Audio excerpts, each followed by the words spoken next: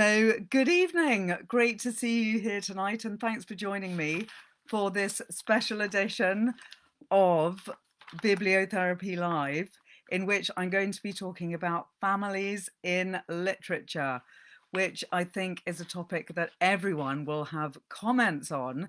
And I'd love you to tell me who are your favourite families in literature, whether it's because you love them as they're fantastic families that you wish you were in real life and you wish you could join, or whether they're families that you love to hate and that you find fantastically dysfunctional. So I'm going to look at both of those types of families this evening. And I'm going to be racing through a few books, but I would love to know your thoughts too.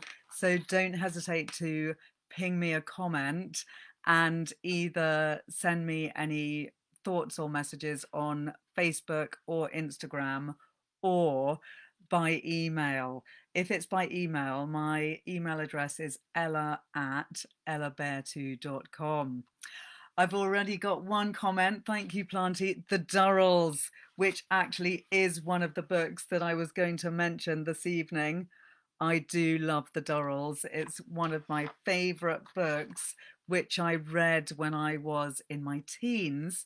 And I think that's one of the things that's interesting about families in literature and how they affect us as readers.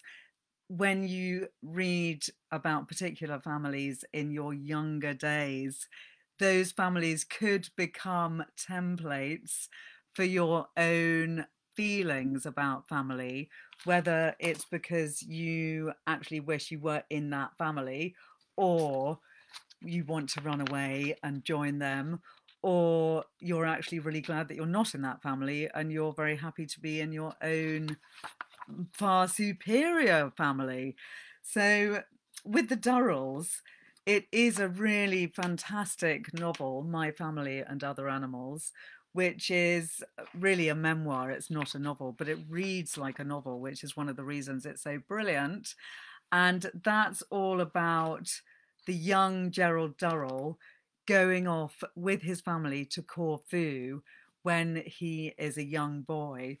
I think he went when he was about 10, and he went with his three siblings, who were two brothers and one sister, and his mother, but there was no father. So intriguingly, that's a family which is already missing a vital part. And they actually went to Corfu in order to escape poverty in Bournemouth, really, and to go and live somewhere more pleasant and beautiful when they didn't have that much money. Nora, thanks for joining us tonight. And you're saying that you worked in the Durrells. Such jealousy. I'm so thrilled to hear that. Okay, you worked on the Durrells in Corfu. That's so exciting. And I wish I'd been there. If there's another series, please can I come? That's one of the best TV adaptations of a book that I've ever seen. I absolutely loved it. And I think it's definitely a book that everyone should read. But I would also say, see the TV programme if you can. And Nora is agreeing, saying it was her favourite job, which I can well imagine. And I only wish that I could have actually lived in Corfu my whole life. Having read that book, it made me want to run away and paddle in the seas of Corfu for the rest of my life and bring up my children on Corfu as well. If only we could all do that, like the lovely Durrells did. So that, I do feel, is a very inspiring book for parents and for children, because it has such a great sense of freedom, which is something that many children don't tend to feel so much these days. And it's something that one wonders whether during lockdown people felt more or less stuck as children. In some ways, they might have felt more free because they had more time. They didn't have to go to school. They had more time with their family. They could probably do, hopefully, more of their hobbies and more things that they enjoyed doing. But then at the same time, they were also stuck in their houses a lot more. But then also, they would have had the chance, if they were lucky enough to live in a place near to nature, to enjoy nature in a way that they probably don't normally. So The Durrells was actually a book that I did think about a lot during lockdown, as it is a book that makes you appreciate nature in all its glory. It's a book full of love of animals, love of the wild, love of the freedom of the wild, love of the sea. And I completely agree that it should be a compulsory read for all children. I'm just going to read you a little bit of the book to give you a flavour of quite how gorgeous it is. And I'm going to read a bit from the very beginning, when the young Gerald Durrell is just arriving in Corfu for the first time, having escaped cold, grey Bournemouth. The sea lifted smooth blue muscles of wave as it stirred in the dawn light, and the foam of our wake spread gently behind us like a white peacock's tail, glinting with bubbles. The sky was pale and stained with yellow on the eastern horizon. Ahead lay a chocolate-brown smudge of land, huddled in mist, with a frill of foam at its base. This was Corfu, and we strained our eyes to make out the exact shapes of the mountains, to discover valleys, peaks, ravines, and beaches. But it remained a silhouette. Then suddenly the sun lifted over the horizon and the sky turned the smooth enamelled blue of a jay's eye. The endless, meticulous curves of the sea flamed for an instant and then changed to a deep royal purple, flecked with green. The mist lifted in quick, lithe ribbons, and before us lay the island, the mountains as though sleeping beneath a crumpled blanket of brown, the folds stained with the green of olive groves. Along the shore curved beaches as white as tusks, among tottering cities of brilliant gold, red, and white rocks. We rounded to the northern cape, a smooth shoulder of rust-red cliff carved into a series of giant caves. The dark waves lifted our wake and carried it gently towards them, and then at their very mouths it crumpled and hissed thirstily among the rocks. Rounding the cape, we left the mountains, and the island sloped gently down, blurred with the silver and green iridescence of olives, with here and there an admonishing finger of black cypress against the sky. The shallow sea in the bays was butterfly blue, and even above the sound of the ship's engines we could hear, faintly ringing from the shore like a chorus of tiny voices, the shrill, triumphant cries of the cicadas. A lot of people are commenting on here that it's one of their favourite books, and I think quite a few of you probably did read it in your childhood and teens. And I think anyone that hasn't read it yet, read it now. It's such a beautiful book. It's really inspiring. It makes you want to look after the natural world. It makes you want to go and live in nature, if possible on a Greek island, but we can't all do that. It makes you want to be able to let your kids roam free if you have children.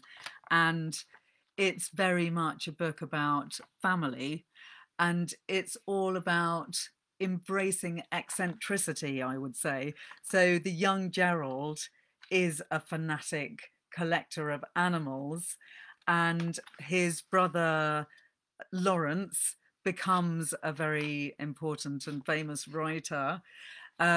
He's also got his brother Leslie, who's kind of an eccentric hunting, shooting, fishing type of kid. And there's his sister Margot, who just really does her own thing. And they're all unique, brilliant, unusual characters. They all go their own directions. And the wonderful thing about the book is that it makes you feel that eccentricity should be embraced and indeed encouraged. And Gerald Durrell's mother is quite a quiet presence in the book, really, as she is in the TV adaptation. But she's also a quietly strong character, and she's the glue that holds everyone together in that family. So that's one of the first books that comes to mind when people think about favourite novels about their families.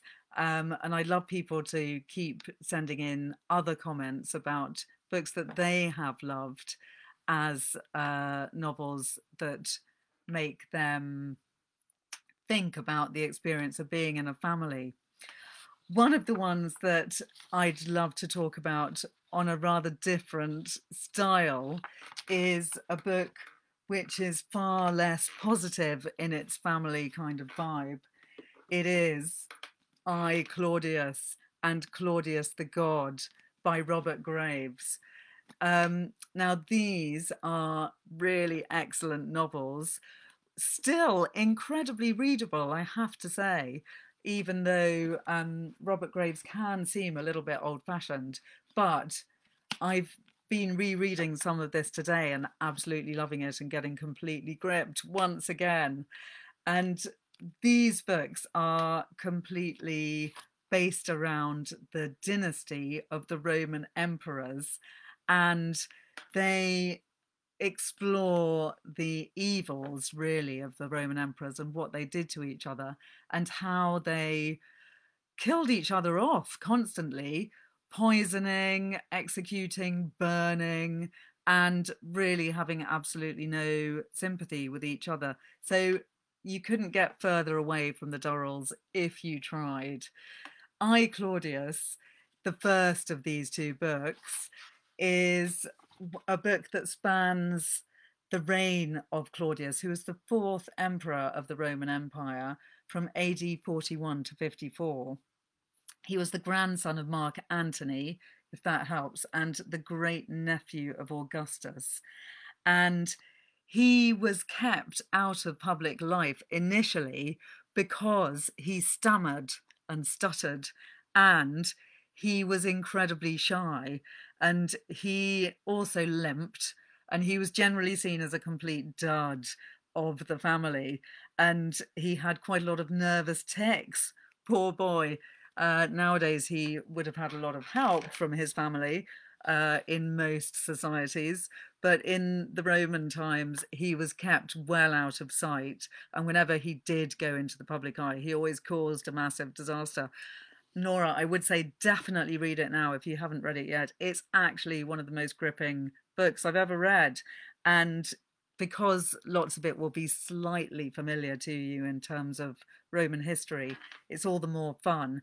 Though it must be pointed out that it is very heavily fictionalized.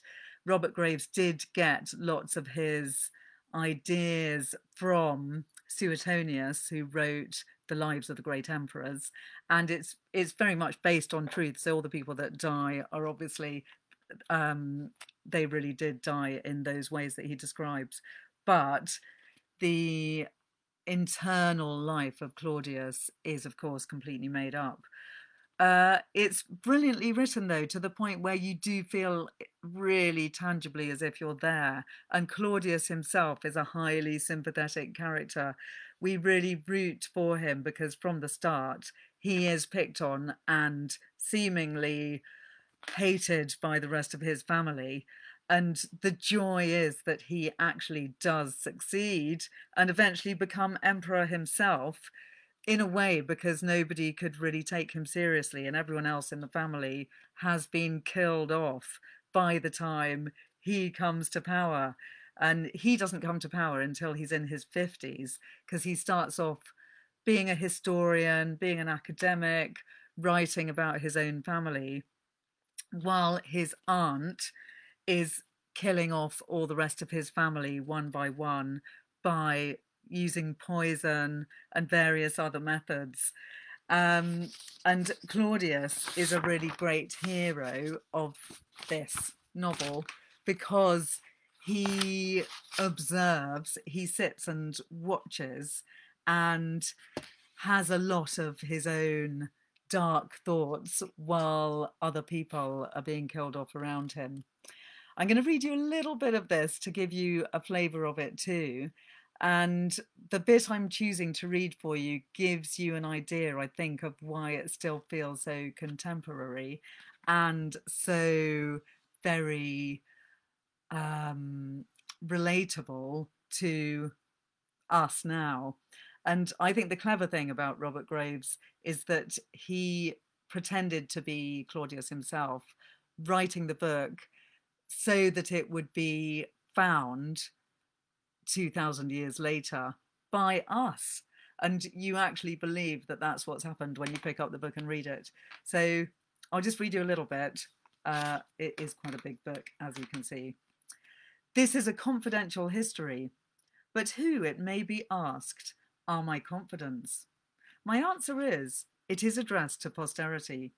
I do not mean my great-grandchildren or my great-great-grandchildren. I mean an extremely remote posterity. Yet, my hope is that you, my eventual readers of 100 generations ahead or more, will feel yourselves directly spoken to, as if by a contemporary. As often Herodotus and Thucydides, long dead, seem to speak to me. And why do I specify so extremely remote a posterity as that? I shall explain. I went to Cumae in Campania a little less than 18 years ago and visited the Sibyl in her cliff cavern on Mount Gaurus. There is always a Sibyl at Cumae, for when one dies, her novice attendant succeeds, but they are not all equally famous. Some of them are never granted a prophecy by Apollo in all the long years of their service. Others prophesy indeed, but seem more inspired by Bacchus than by Apollo, the drunken nonsense they deliver, which has brought the oracle into discredit. Before the succession of Diphobe, whom Augustus often consulted, and Amalthea, who is still alive and most famous, there had been a run of very poor Sibyls for nearly 300 years. The cavern lies behind a pretty little Greek temple, sacred to Apollo and Artemis. Cumae was an Aeolian Greek colony. There is an ancient gilt frieze above the portico ascribed to Daedalus, though this is patently absurd, for it is no older than 500 years, if as old as that, and Daedalus lived at least 1,000 years ago. It represents the story of Theseus and the Minotaur, whom he killed in the labyrinth of Crete. Before being permitted to visit the Sibyl, I had to sacrifice a bullock and a ewe there to Apollo and Artemis, respectively. It was cold December weather. The cavern was a terrifying place, hollowed out from the solid rock. The approach steep, tortuous, pitch dark, and full of bats. I went disguised, but the Sibyl knew me. It must have been my stammer that betrayed me. I stammered badly as a child, and though by following the advice of specialists in elocution, I gradually learned to control my speech on set public occasions, yet on private and unpremeditated ones, I am still, though less so than formerly, liable every now and then to trip nervously over my own tongue, which is what happened to me at Cumae. I won't go on, although it actually is totally gripping, particularly this scene, and we do hear Claudius stuttering away. And actually what's quite funny is the Sibyl, who is meant to be a kind of divine creature, takes the mickey out of him and starts stuttering back at him. That's what I love about the book. He makes everyone in it incredibly human and believable. And you even sympathize with the horrible Livia, his aunt, who is the one that keeps poisoning people with mushrooms quite often. And Caligula stars in the book, and Caligula is always a great character in any novel or film. So do read it. I don't normally say this, but I would actually advise you not to listen to the audiobook, because for some reason, when I tried the audiobook, I found it really off-putting. I think it's read in a very kind of over-the-top, slightly pompous tone. So I would much more recommend reading it than listening to the book. I'm now going to move on from ancient Rome to something far more modern to discuss. In fact, before I bring in this book, I just must mention to you one of my favourite families in literature, which I'm sure lots of you readers that I know from bibliotherapy sessions and as friends and regulars on here will know, the Moomins. The Moomins are probably one of the best families in the whole of literature, especially children's literature, but also they're fantastic for adults. And I do talk about them very regularly. But to me, they are the ideal family.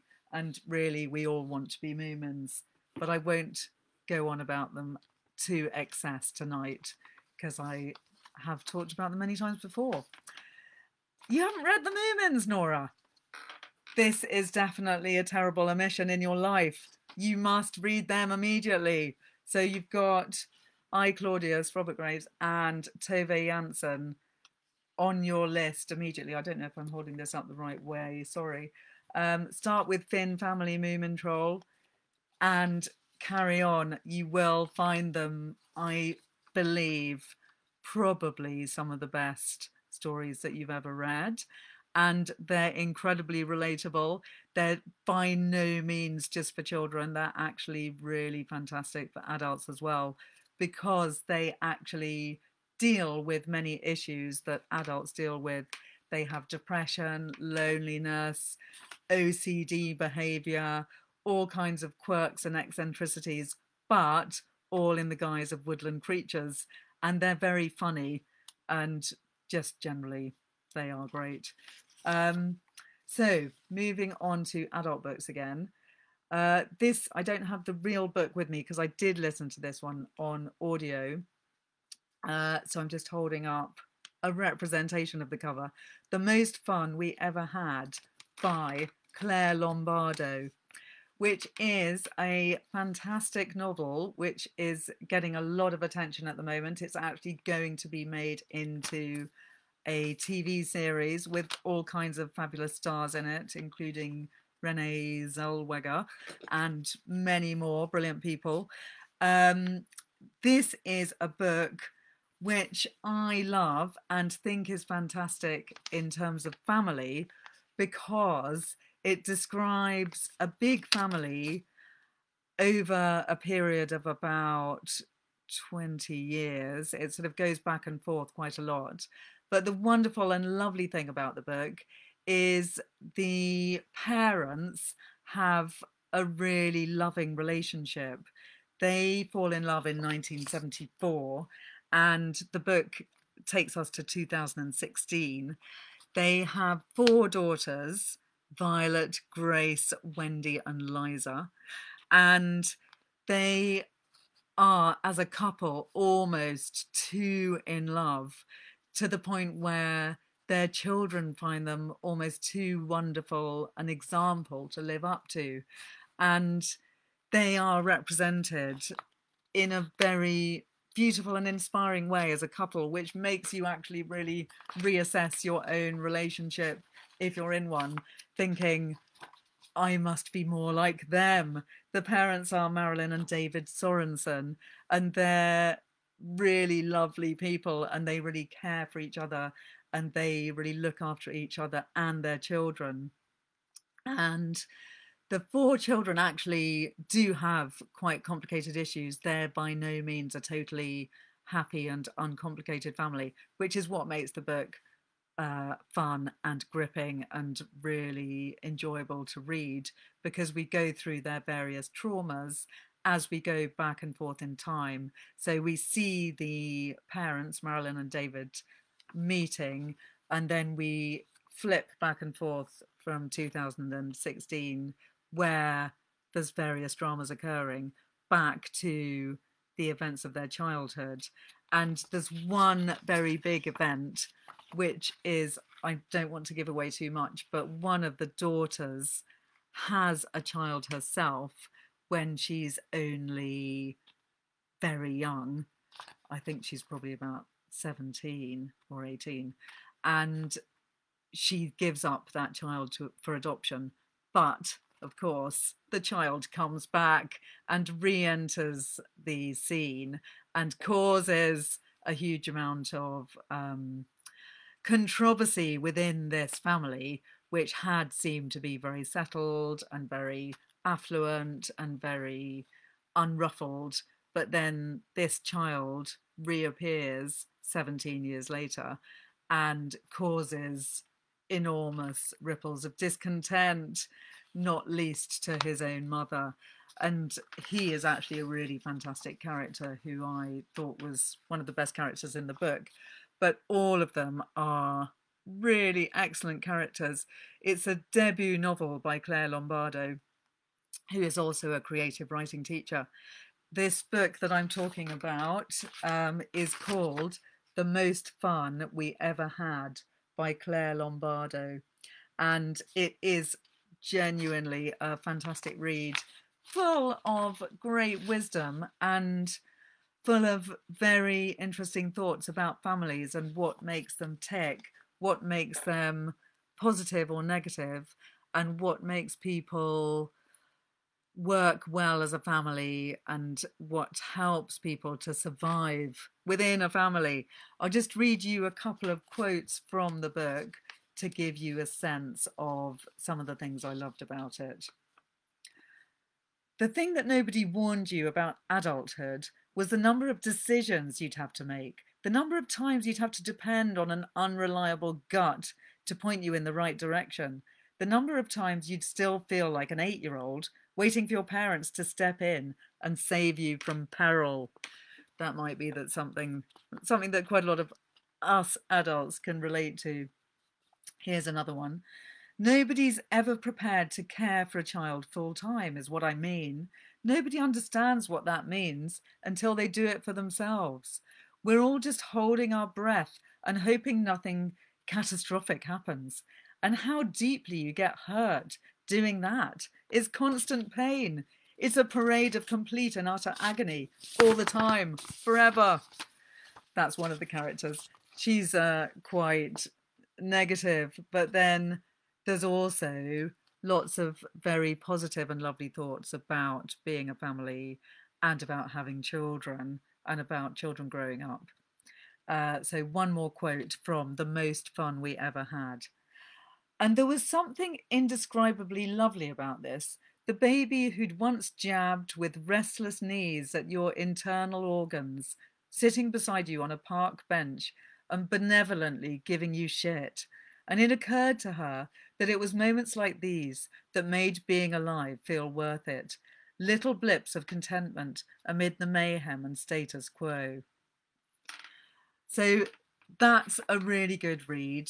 The Most Fun We Ever Had, which I thoroughly recommend as an excellent modern American novel all about families and what makes them survive. And it really is one of the most gorgeous evocations of long-term love that I've ever read. I am then going to move on to something very much contrasting from that. I just want to briefly mention this book that some of you might know by A.M. Holmes, May We Be Forgiven, which is, I would say, the complete opposite of The Most Fun We Ever Had. It's another fantastic book, which I absolutely loved, but it's really very dark and it talks about many of the negative sides of being in a family. It's about two brothers who are in constant rivalry since the day that they were born. And the very beginning of the book is a terrible disaster, which is sparked by an adulterous kiss. But having said that, with all its darkness, this is a book full also of positive energy and love in families. And the reason I love it is that it has some very alternative families in it. There's lots of people being adopted. There's lots of people forging their own families who are not actually related by blood. And that's another theme in literature, which is common to both adult and children's books. And A.M. Holmes very brilliantly talks about that in May We Be Forgiven, which is quite a roller coaster ride of a read, and I'd very much recommend it to all of you. Now, the book that I was going to mention, which is a big contrast also to The Most Fun We Ever Had, is Sarah Crosson's recent book called Here is the Beehive. As you can see, it's very beautifully made. It's a lovely cover. And Sarah Crossan is a young adult writer, mainly, who many of you might know from her books. She wrote a book called One, which is about conjoined twins, which is a really beautiful book for young adults. And that's the first one of hers that I read personally. And she's also written several other young adult books, such as Breathe, which is also an excellent book, a bit more of a dystopian type novel. And this is Sarah Crossan's first adult novel. Now, one of the things that makes her unique and brilliant as a writer is that she writes in poetry. And I actually didn't realize that when I first read her book One, because I was listening to it on audio. And although it was a book that I realized was poetically beautiful and brilliant, I hadn't realized that when you look at it on the page, it's also written in verse. But the fact that I didn't realize it is an indication, I think, of how subtle and beautifully done it is, how beautifully she writes, because she writes in a very chatty and conversational style, but it is also poetry. Now, this is a book which is actually deeply unlike any of her other books because it's also quite negative in some ways. It's about an affair, and it's about the death of a man who is in a marriage who the narrator is having an affair with, if that makes sense. So the narrator is at the very beginning talking about her relationship with this man, and she almost immediately gets a phone call from the man's wife saying that he's just died, and that begins the novel, and it's completely gripping. It's a very compelling read. It is quite bitter seeming. It's got a lot of dark feelings in it, which is very also unlike the other books of Sarah Crossan's that I've read. But having said that, it's very beautiful and very compelling and very powerful and full of incredible imagery. So it is a book that I'm really happy to have read and want to keep going back to reread because it's so multi-layered and has so much going on in it. And actually, one of the things that is an indication of how deeply layered it is that the author, the narrator at the beginning, tells us that she is not going to do anything until she's read Anna Karenina twice. And Anna Karenina is a book that's very closely related to this one. I'm going to read you just one passage to give you an indication of what it's like to read it. And I would very much recommend you try it, as well as Sarah Crossan's other books, because I think she is such a fantastic writer. I'm just trying to find you the best passage to read because it's quite powerful stuff. Okay, here we go.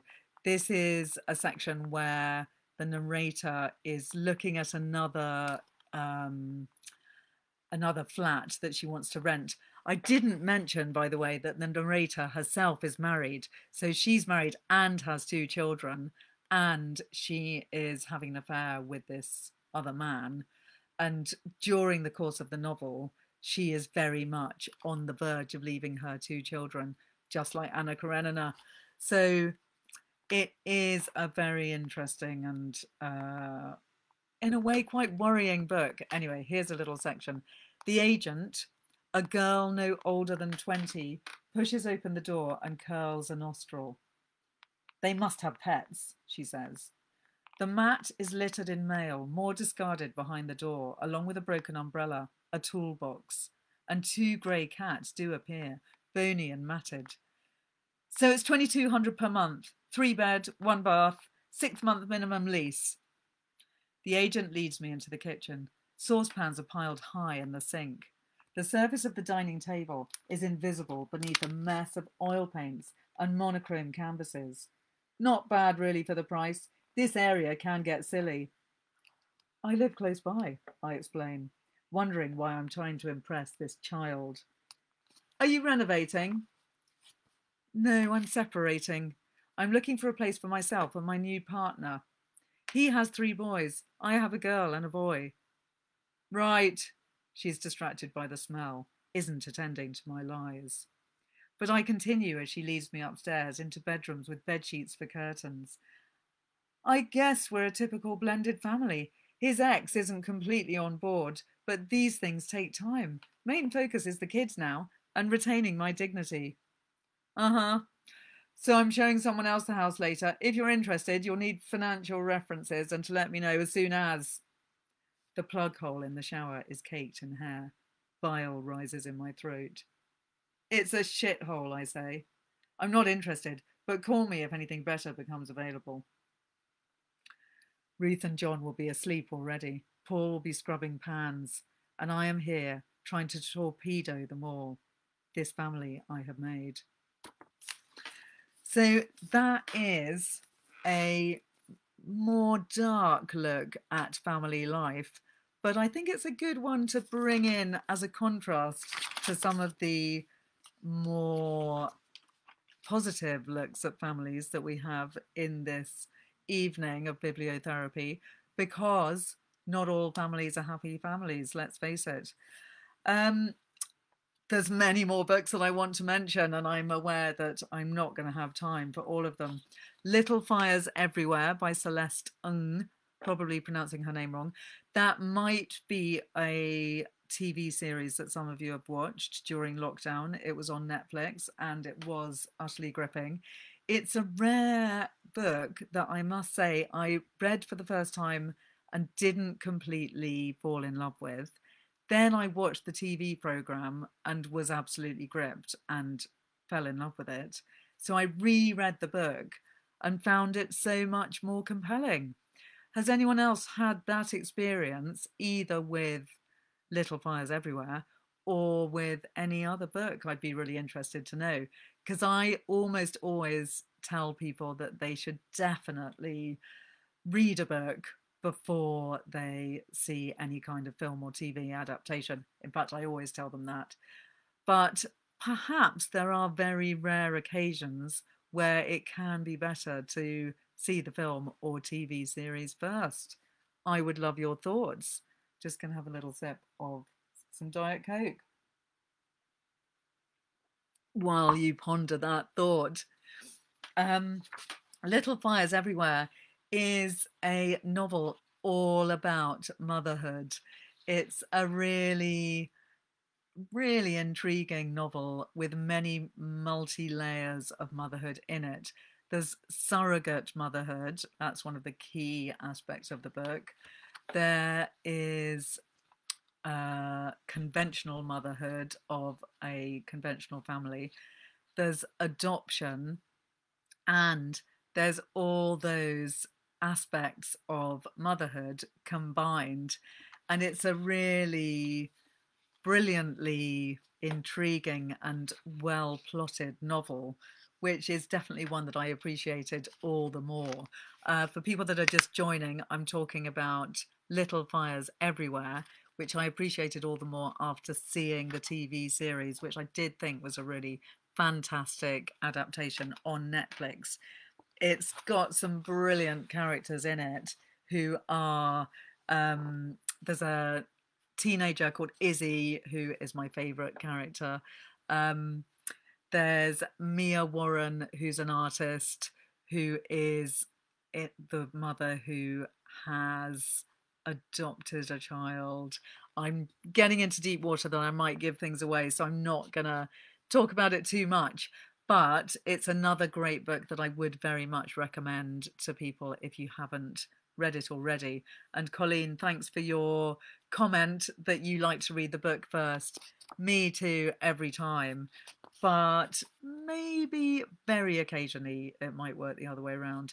And I'd love to know anyone that has had that experience.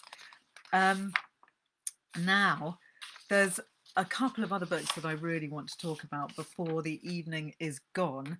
And one of them is this, Local Souls by Alan Garganus, which is a book that I picked up very randomly in a charity shop in Penzance. And to my great shame, I had never heard of Alan Garganus, who turns out to be a Pulitzer Prize winning, amazing novelist. And I feel shocked and horrified that I'd never read him before. But maybe there's some of you out there too who haven't read him yet. His most famous and successful book is Oldest Living Confederate Tells All. I think that's the full title, which I haven't actually read yet. But this is 3 novellas put together and they make a whole novel.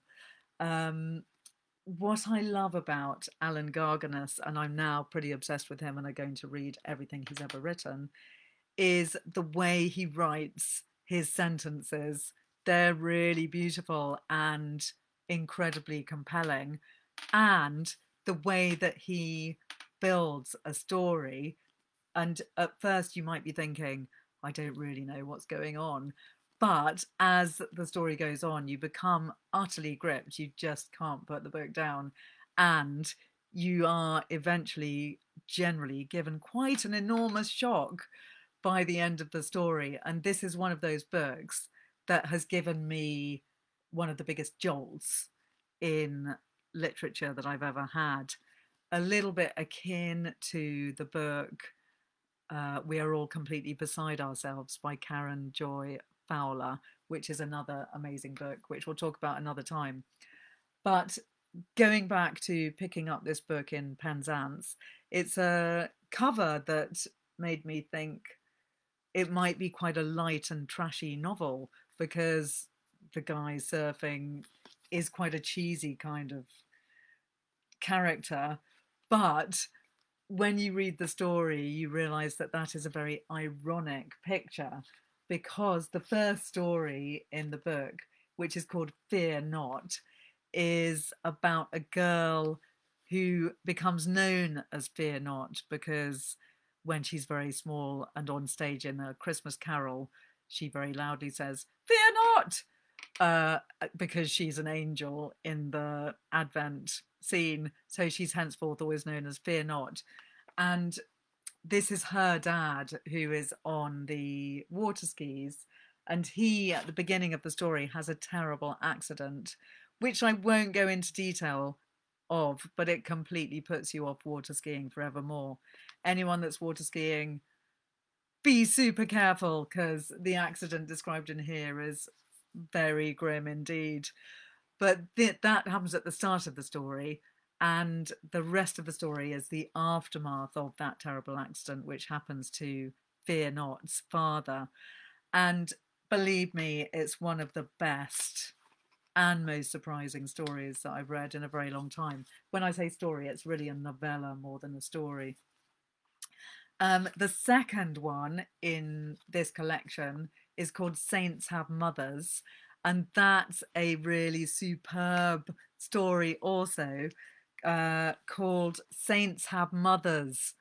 Hi, Anthony. I don't know if I was pronouncing that right, but thanks for your note of encouragement there. So anyway, Saints Have Mothers is another really surprising story, which is one that I found equally, if not even more brilliant than the first in this collection, which is Fear Not.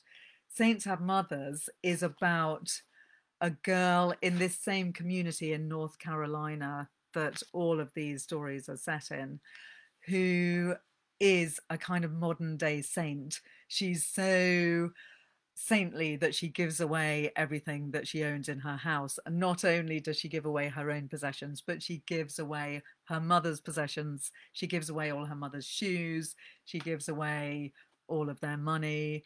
And then she goes off to Africa to try and help local communities there. And the story is written in the voice of the mother, and it's brilliantly caustic and kind of shocking the way that Alan Garganus describes her persona. And I'm going to read you a little bit of it, which will give you a sense of what she's like. Now, it's not giving away too much to reveal that about a third of the way through the story, the daughter, who is the saint, drowns in Africa, because there's a lot more that happens after that. So here we are. This is the voice of the mother. On learning of my child's drowning, I had not, as I stated, managed to weep. Unlike my newly sensitive ex-husband, who, these days, as an adopted Californian, married to philosophy's own Tiffany, can grow misty-eyed over anything, including a niçoise salad, if it is tossed sufficiently beautifully. Shelbourne, too, come to think of it, is a veritable Trevi fountain. I know it's one of feminism's gains, but somebody should maybe tell these guys when it comes to men and sobbing. Less is more. Once, twice per male lifetime. Father's death, mum's, one really good dog's. Otherwise, put a sock in it. Sorry, I should really be doing that in an American accent, but my accents are not brilliant. I just love the voice of the mother because she is actually such an unpleasant person. It's quite a joy to read her. And I just find her hilarious when she's talking about men and sobbing. Once, twice per male lifetime. That's all that's allowed, men. Any men that are with me tonight, you're not allowed to cry, according to this woman, more than twice in your lifetime. Maybe for your father's or your mum's death, or a really good dog's. Otherwise, put a sock in it. So I don't know if that gives a good sense of the amazing writing of Alan Garganus, but believe me that he's a really excellent writer. Give him a go. I think he's an amazing discovery for me. And I love this whole community that he builds up in North Carolina around a fictional area called Falls, which is full of really fantastic characters. And all of them have these deep, dark stories which are slowly revealed. And that's what he's brilliant at, showing us the slow reveal. And so far, with all the stories I've read of his, he's completely taken me by surprise every time, which I do think is an amazing art and very much something to aspire to as a reader and a writer. So other books that I would love to mention relating to the joy of families, knowing that time is very much running out, are a less common family unit, which is in this gorgeous book by Sebastian Barry, Days Without End. I so recommend reading Sebastian Barry. He's one of my favourite writers. You can read all of his novels and get completely swept away by them. And this is one of a series which talk about the McNulty family. This novel is set in the 1850s, and it's about two boys who are only just 17 who sign up to join the American Army in the Civil War. And they get swept into various battles which they really don't understand or have any clue about. And what is beautiful and amazing about the book is the relationship between these two guys. The young boys meet when they're 17 and fall in love with each other. John Cole is known throughout the book as handsome John Cole, and in my mind, he's rugged and gorgeous. Thomas McNulty is his partner, and this is the 1850s, so being gay was not something that was widely recognized or accepted. But these two boys get up to really fantastic japes. They also go through a lot of hideous pain and horror, but they survive, and they go through 400 pages, I think, of drama. And one of the most lovely things about the novel is the little family unit that they managed to create with an Indian girl who they adopt. And I don't think I'm giving too much away here, but it's such a romantic story. It's one that gives you a lot of heart and joy in a different kind of family. Being set in the 1850s, maybe it was unlikely that that kind of gay relationship would really survive, but the two boys do keep it under wraps most of the time successfully, and they manage to go through a lot of near discovery and near death experiences. But it's really such a romantic read, I would say. It's a compulsory read in your search for books that are all about families. There's two other books I just want to touch on before we end, which are excellent books for thinking about grandparents and the effect of grandparents on their grandchildren, and also aging parents generally. So Jonathan Franzen's The Corrections is a brilliantly hilarious and often quite grim but wonderful description of a family kind of disintegrating as their parents are getting too old, and the father has dementia and is kind of losing his marbles. The mother is getting addicted to a strange prescription drug called Aslan, and they are obsessed as a unit with getting their kids home for the Christmas holidays. And the book is all about the slow trajectory as they come towards the Christmas holidays. And they're three kids who are all adults who all, for their different reasons, don't really want to come home for the holidays. And it's very funny, very sympathetic, and very sad, but one that I would really suggest that you read if you haven't. And it's also brilliant on audio. A great combination book to read with that one is Rohinton Mystery's Family Matters, which is a novel about another old man who is reaching the end of his life in Mumbai, and he is a 79-year-old widower who's being looked after by various of his stepchildren.